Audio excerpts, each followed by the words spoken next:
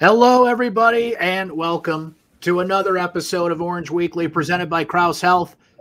My name is Brent, and on the other side of the screen, ladies and gentlemen, shame on me. That's the first time he's been on the show this year because he's been cranking out so much great stuff. Our good friend Chris Carlson is with us here from syracuse.com. Hello, Chris.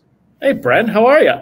I'm great, man. It's good to see you. Not that we don't enjoy seeing Nate or Mike Curtis or any other great guests that come on with us here, but shame on me. I've made it 9 games into the year, and this is your first time around. But, you know, timing's everything too, Chris, because we got football. Technically, it is basketball season, but we're not saying is it basketball season because football's bad, right? They're both still very much in the conversation here, so that's a good thing. And we'll very interesting. Football's been very interesting. Yeah. A lot of interesting stuff to get into for sure. So, look, what can you take away from a Division II team in an exhibition game?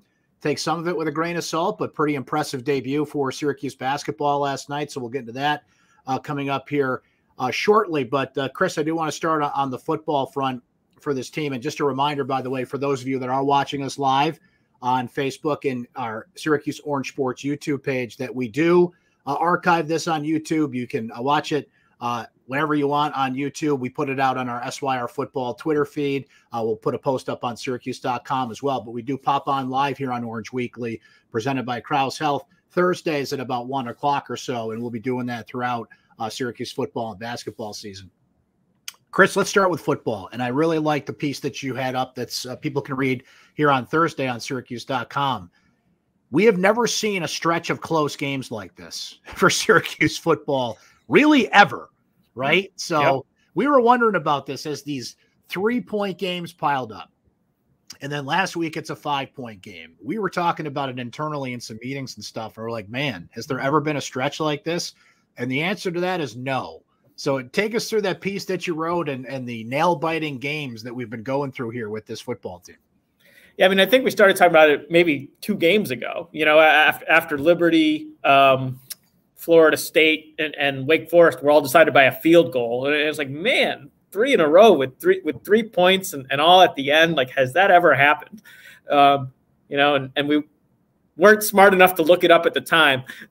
But 2 games later, when we're still having close games, you know, it's just like, this is, man, like has this ever happened? And I've always wondered how, you know, teams pour it out one week, and, you know, with their emotions and their energy, and it has to be really hard to do it again the next week. Like, you know how it is when you have a good day at work. You come in, you take a victory lap. Yeah. You know, I won an award or that thing was great. You know, you just validation, right? Yeah. Strut around the office a little bit and kind of take it easy. You know, you have a bad day where you get something wrong. And your audience yells at you, and maybe you mope a little bit the next day. It has to be really hard for these guys to just do it week after week after week. And I've just been really impressed with, you know, how they've played hard every single game when they could have emotionally, right? They could have finger pointed. They could blame the coaches. Player Tommy DeVito is leaving. Taj Harris is leaving.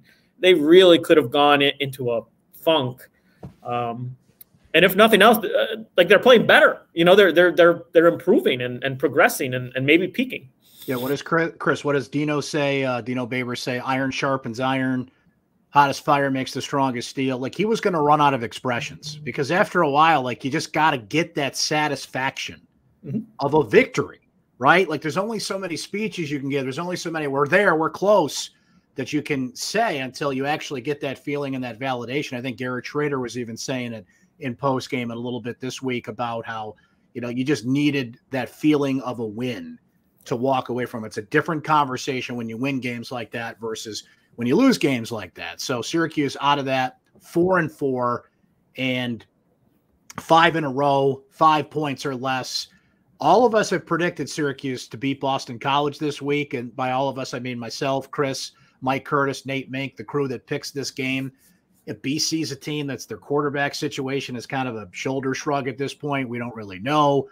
We think it's going to be Grossell again, but any number of players could be out there. They run the ball well. They have a pretty good defense, but they haven't scored more than 14 points here in, what is it, 3 straight games, specifically after Phil Jurkovec went down, their big-time quarterback. So one would think this is not going to be another close game, but Chris, it is technically a rivalry game. Yep. It is homecoming. It is just one of those things where maybe you do toss the records out, because a week ago, Syracuse was facing a Virginia Tech team that was like 111th in the country in scoring, and it just looked like all the advantages went their way and more drama, right? So I guess don't assume anything going into this game. Yeah, Syracuse certainly looks like the better team. They know what they are on offense, and it's working. But we'll see how they handle the wins. We've seen how they handle the losses, and they've come back well from losses. But we'll see how they handle the good fortune, and if they, have the same grind against Boston College. The Eagles do have a really good offensive line. They've got a pretty good running back. So if they're able to run the ball, it could be a low possession game. They could work the clock, and maybe it gets a little dicey. I know, they weren't great against the run against Louisville, but Jeff Hafley, their second-year coach, mentioned, hey, I feel pretty good about our run defense. Now whether he means it or not, we'll find out. This is the week to find out, doesn't it? Yeah, he talked a good game, in terms of like he doesn't think they're going to be overwhelmed completely in the run game. So wouldn't be shocked if it's close. We'll be very surprised if Syracuse loses. It just seems like these are teams going 2 different directions kind of at this point in the year. BC gave up 331 rushing yards a week ago to Louisville, which is, frankly, not hard to do to a guy like Malik Cunningham running all over the place. Garrett Schrader is not a burner that way, but man, when he gets away, he gets away. The long strides, he's hard to tackle. It's funny to hear Schrader say, like, the only time he takes off and runs is when the defense is so keyed in on Sean Tucker. And I'm thinking, like, well, that's all the time. So you've got that advantage if you're Schrader. But, yeah, that double-barreled running attack that Syracuse has. But, Chris, it's really been the throws that Schrader has made the past 2 weeks in particular that have defined him. You asked about this in postgame after that game against Virginia Tech. Schrader has taken some shots. Yeah. I mean, that throw to Trevor Pena, he got tattooed. And then, of course, this week, the throw to Damian Alford, I don't even think he saw it because he got leveled again. So while that Syracuse offensive line has held up pretty well, considering some injuries and some things that obviously they've been scrutinized for the past couple of years, those 2 throws, man, whew, that'll earn you a lot of brownie points with Syracuse fans, because he's hanging in there till that last possible millisecond to get it out there. And Dino's been saying, look, we've seen this guy throw the ball in practice. We just haven't seen it collectively as a fan base and media until the last 2 weeks. But maybe we're starting to see that passing game come alive a little bit too. There were 2 things kind of behind the scenes that I thought were really cool this week. One I sort of tweeted. The one that I didn't. So Marlo Wax is talking to us yesterday about the defense and their approach late in the Virginia Tech game and getting the ball back. And he didn't say, like, we need to get the ball back for our offense. He said, we need to get the ball back for Schrader. And it just, to me, that feels like a team that it is learning to trust its quarterback, that is sort of galvanizing around its quarterback. And they view him as their guy now, when maybe there were split loyalties at the start of the season, or we didn't know who the quarterback was, we have to get the ball back for Schrader, and we trust that good things are going to happen and he's going to do good things at the end of the game. The other thing that I thought was really cool was, we talked to him. It was almost a year to the day, the Virginia Tech game, since he transferred from Mississippi State. And, a little bit of full circle, right? Mike Leach tells him, I don't think you're a quarterback. Right. Comes to Syracuse, makes the game-winning play. Dino Babers tells him, get up and act like a hero. Pretty cool. And we're talking about Mississippi State, and the natural question is like, hey, do you use that as motivation? Like, the whole Michael Jordan, I felt disrespected thing, and he he thought about it, which is pretty cool that he thought about it.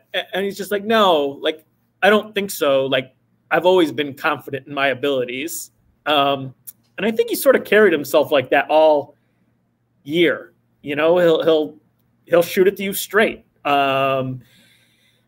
He talked about the quarterback competition and you know, he deferred to Tommy and was respectful of the guy that was here first, but like was also just like, hey, like, I think I should be playing here too. You know, like, and I think he's carried himself the way you would want all year. And now that it's his, you know, it's sort of fun to see his personality emerge and see him sort of like take over as like this being his team.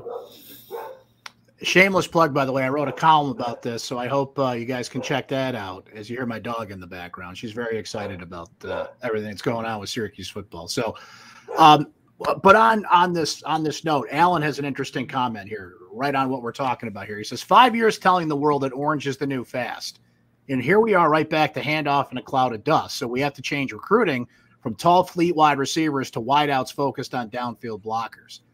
I don't think so, Alan. I think they can still recruit those big targets. I still feel like they can get some athletes that Schrader can throw to, that he's getting comfortable in this offense. We'll see that develop as we go here, but cross-reference that, Chris, with so Schrader's starting to get comfortable, right? And he's starting to feel like this is his offense. Yet when he's talking to the media this week, he says like, oh, Boston College, I'm not from around here. I guess that's a rivalry, right?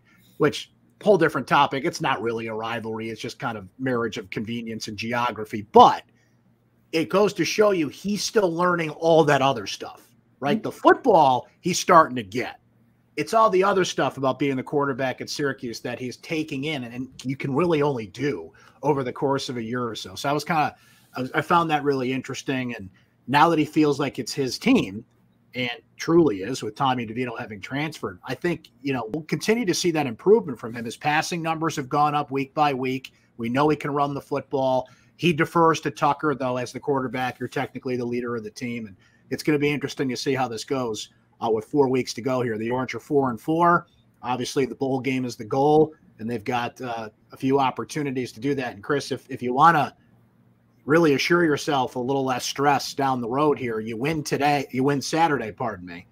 That's win 5, a much needed bye week for this team. And then in the last 3 weeks, I mean, you've got some challenges there, but if you get win 5 on Saturday, it takes a little bit of a load off down the road to beat a Louisville.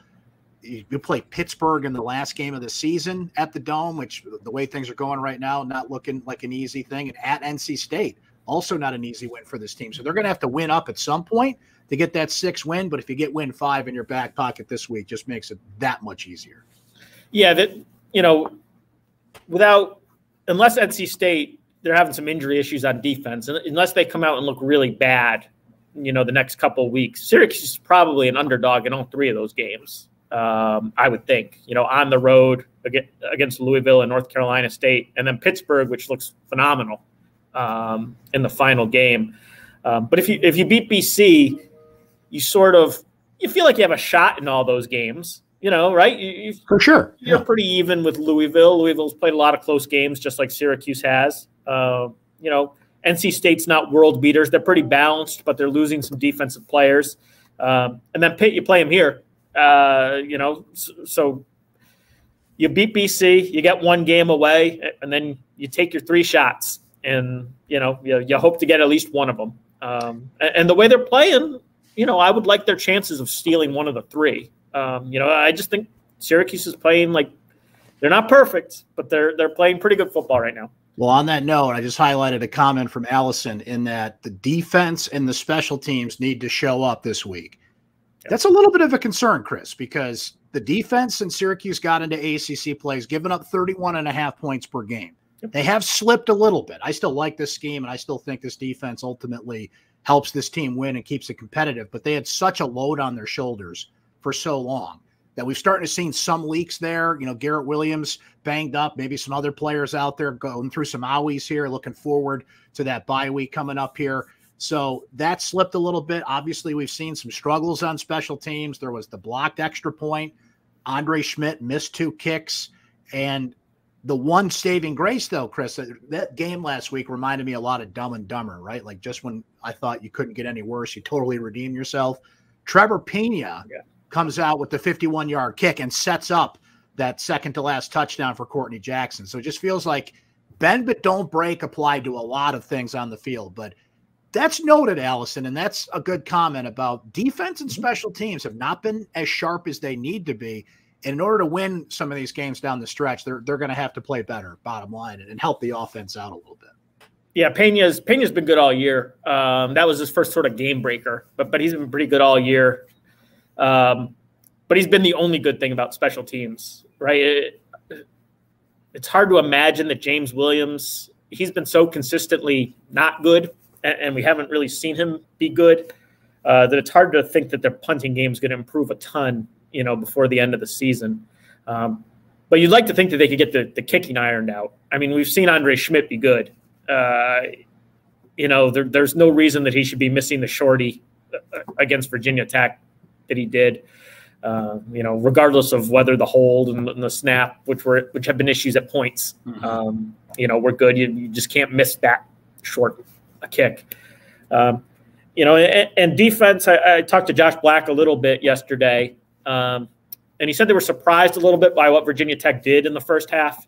They've gone mostly spread this season, and they've run sort of outside zone and stretch plays, and they changed things up a lot against Syracuse, probably because of the 3-3-5 personnel. It's a little bit lighter, so they used their tight end a lot more.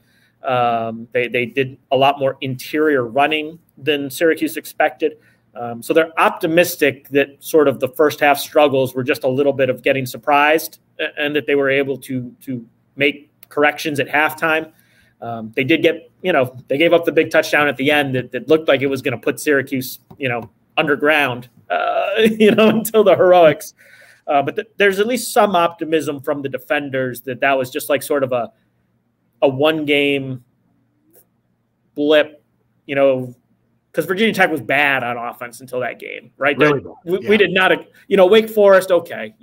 Wake Forest has scored on everybody. They scored 70 points in 17 minutes against Army. You gave up points to Wake Forest, okay. It's not good when you're giving up points to Virginia Tech, and it won't be good if you're giving up points to Boston College. And I was going to say, you could almost apply that to BC this week, given the struggles they've had in certain areas. Well, Chris, when I took my daughter to school this morning, I had to get the ice scraper out of the garage. So that can only mean one thing. Syracuse basketball has entered the chat, ladies and gentlemen. Now, you can't tell the world from one exhibition game, particularly against a pretty small Division II team in pace that the Orange played at the Dome last night. However, a couple of things that stand out in that game that are really intriguing. Number one is Jesse Edwards. Looked pretty darn good. He looks bigger. He looks faster. He looks more confident and maybe healthy. I would put Frank Anselm kind of in that conversation as well, but Jesse's a little more intriguing. And number two is Cole Swider. I think he came as advertised, Chris, but to see it in front of our eyes and to give Syracuse a third dynamic three-point option, we know what Joe Girard and Buddy Boeheim can do. And Jimmy Boeheim can hit some threes too, don't get me wrong. But Cole, I wrote it in a column that's going to come out later this week, Chris, and I'll steal a line from that column. If this team was a Bond movie, it'd be live and die by the three. This team's going to shoot a lot from the perimeter, but maybe he's got something bubbling inside as well in Jesse Edwards. Yeah, Jesse, and it's always dangerous to make your takeaway a center from these Division II games, but he is the thing that I sort of, felt the most optimistic about, and maybe changed my perspective in a positive way. Not that I was negative, right? But okay, I can see this going well. Yeah. Looked really good with his hands. Popped out from the middle to challenge the shot and block the shot at the free throw line, which it's been a while since Syracuse has had a center athletic enough to get out there and really, defend that shot. Guys like Pascal were able to defend maybe the rim, but he wasn't able to get out and make that shot difficult. Barama, unfortunately, another knee injury, and we haven't seen him at his most mobile. So just the way Jesse moved, you can see that they've got some mobility in the center, and he can get to places which he's probably going to need to, right? Because they're not they don't have the most foot speed. All their guys are smart defenders, Joe, Buddy, Cole, Jimmy, but they're not exactly the fleetest of foot if they get into like scrambling situations. So Jesse's going to be counted on to kind of, cover up any times guys slip through and looked capable of it. Cole was out there hitting threes. I think we expected that. The catch and shoot, the ability to just kind of add another dimension to the offense, Chris. It'd be one thing if he was like the primary three-point shooter. I mean, he was a 40% three-point shooter a year ago on Villanova, and he was like the fourth or fifth option. He's going to be a higher option on this team, but maybe not number one. But I can't wait to see the back and forth between him and Buddy Boeheim to see who's going to make more threes on this team. And, I think Gerard is in that conversation too. But, Chris, Joe was top 7 in the ACC in assists last year. You would think by natural attrition, just by running the point a little bit more, having Jesse to go to inside, having a couple other options to dish to when that outside shot is not there. And he's going to dish off some assists to Buddy wide open on the wing probably 3-4 times a game, right? Yeah, you get some cheapies. He's going to get top 2 or 3 in the ACC in assists this year. I feel like you're going to see that number spike a little bit. So, again, it's one exhibition game, but it's hard not to look and say, okay, there's some stuff here with this team. And last night, for those of you who remember that great 80s movie War Games, it went from DEFCON 5 to like DEFCON 2 for 2 minutes there when Buddy Boeheim walked in the locker room. We're like, oh, well, what is going on here? But he came right back out, seems to be okay, just kind of, sprained his ankle a little bit, rolled his ankle. I'm sure he'll be fine and ready to go. Syracuse doesn't play again until Monday against Lemoyne. The mighty Lemoyne Dolphins coming in again. We remember that exhibition game they won about 10 years ago or so. So a little bit of a scare there, but you mentioned Barama. Unfortunately, man, I feel awful for this kid. All the injuries he's gone through. John Bolajac's a little dinged up right now. So some early injury things to keep an eye on there for Syracuse. But what other things jumped out to you last night, Chris? Because the other thing I was really keeping an eye on was Jimmy Boeheim. And we've seen certainly, when Syracuse has played Cornell, maybe you followed Jimmy a little bit at Cornell, but I see the glue guy. I see the guy kind of brings it all together. He can shoot from the outside. I think he can get inside. I think he'll rebound better than people anticipate. I mean, he's been around the 2-3 zone his whole life. You think by osmosis he'll be able to kind of adjust to it and play it as well as can be here. I feel like he's going to just fit right in and kind of be that glue guy that ties it all together. What did you see from Jimmy and maybe some other things that we haven't mentioned yet? Yeah, I think he showed signs that he can do this, right? But he's going to have to be he's going to have to take some of the playmaking duties that Marek did last year, right? Because they don't have a lot of guys when they play a really good, aggressive defensive team like Houston. We've heard Jim say that against teams like that, you have to beat your man and you have to go make a play.